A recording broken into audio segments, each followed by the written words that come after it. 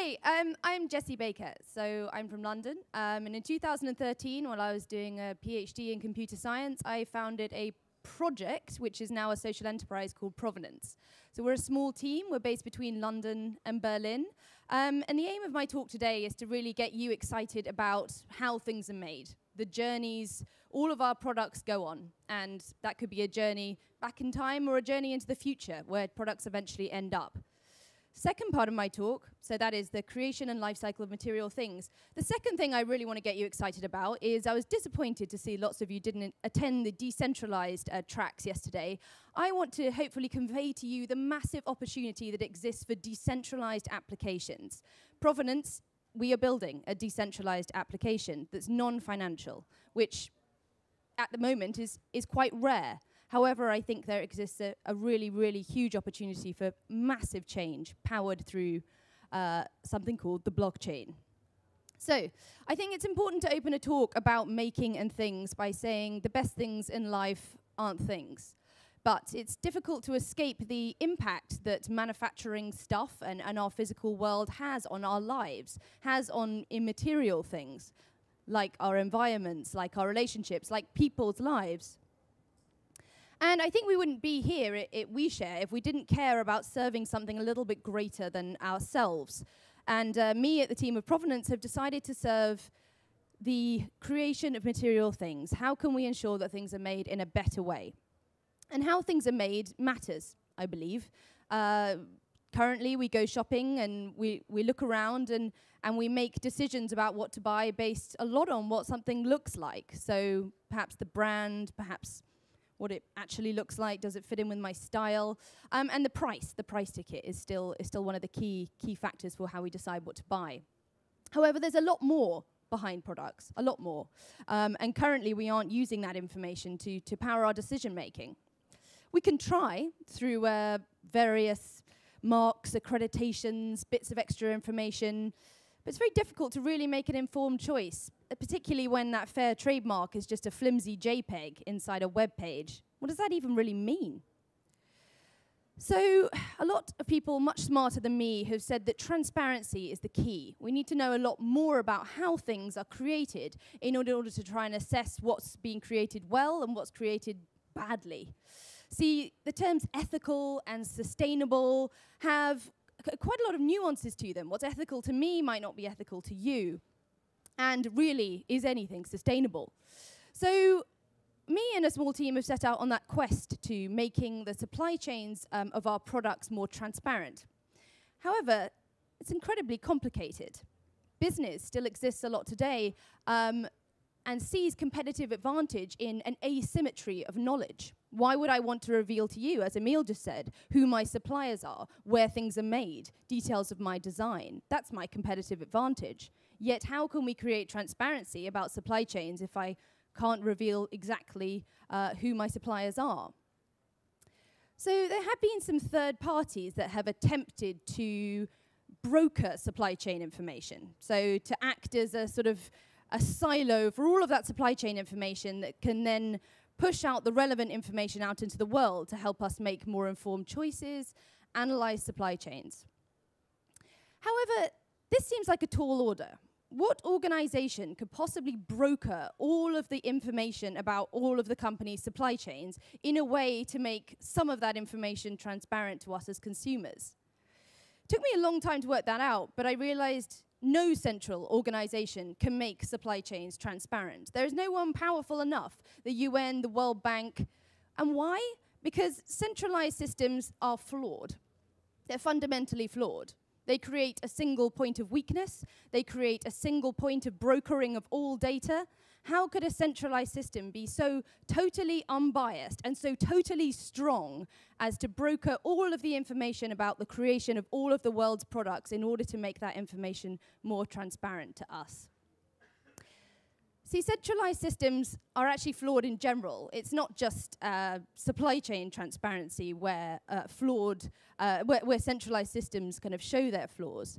I think there are several talks yesterday, and I'm sure there will be more, about sort of the pending doom that is, what if all of the world's taxis are being run by Uber, and they have all the data on everybody's taxi movements and are essentially in control of how everybody rides in a car.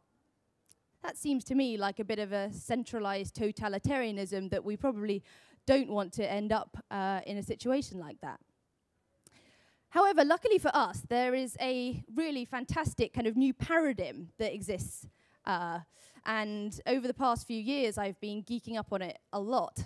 And that's called decentralized applications. So the most famous decentralized application, I think, is still Bitcoin, a currency that exists without a bank, yet is still miraculously secure.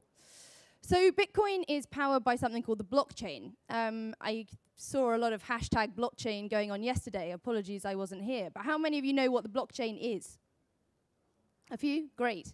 See, I think the blockchain is the most exciting thing going on at the moment, technology-wise. It's an enabler in order to create systems that could really solve a huge amount of problems.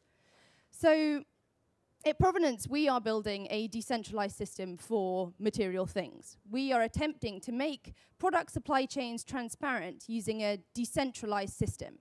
Therefore, no one will own the data about all of the different supply chains that are in our system. In fact, everyone will own it. And what it allows us to do is to, so this is our DApp, decentralized application that we're building on the Ethereum blockchain. And what it allows us to do is create end-to-end transparency, but without all of the data needing to go up through us as a large silo. In fact, it's the perfect tool to create end-to-end transparency. But it also allows proof of ownership, which is very interesting. So it allows anyone to trace back the chain of custody of a product. So how has something changed hands? And it does this in a database that is collectively owned. So this means that provenance is actually just an interface to a database that we have no control over. All we've done is help people connect to that database. Essentially, all we are is a user experience. But what it means is that people can trust us. They can put their data through us and know that they are being transparent into a system that's going to help everybody rather than a system that's collectively going to help some. Maybe that's it. Maybe that's the end of my talk. No? Okay. Well, I'll go with here. So yeah, so we've been building this decentralized system for transparency, and we've been learning a lot, because up until now, most decentralized applications have been purely financial. And there's a few companies, us included, that are embarking on building decentralized applications that aren't purely financial and that allow different kinds of salient information to be transferred between people rather than just monetary value. And I think what's interesting is that, rewind to the end, is the sheer kind of power that creating a system that you aren't the silo of all the data brings. It really allows you to create a system that's very quickly trusted by everybody. So we've been working with several thousand small product-making businesses in order for them to share their data onto the blockchain. And this allows them to transfer information direct to consumer whilst keeping some information hidden back. So some of the information they can transfer direct to the consumer includes things like certifications they have, except now that certification comes with a full chain of custody as to who issued it, when, in what time frame, rather than just a flimsy JPEG on the internet. And it also allows data to have different levels of transparency to different people within a supply chain, which again helps drastically solve the problem of business still being founded on an asymmetry of knowledge. So it allows some information to be kept back, such as who exactly your suppliers are, whilst conveying salient information straight to the consumer. So, sorry, that was a jog through slides in super fast forward. But I think we all have a responsibility to try to buy things where we know a little bit more about them. And currently that is difficult. But I think slowly, with technologies like dApps, we can start to create an ecosystem where we do know more about stuff and can help to make more informed choices. Thank you very much. Thank you, Jessi. Thank you.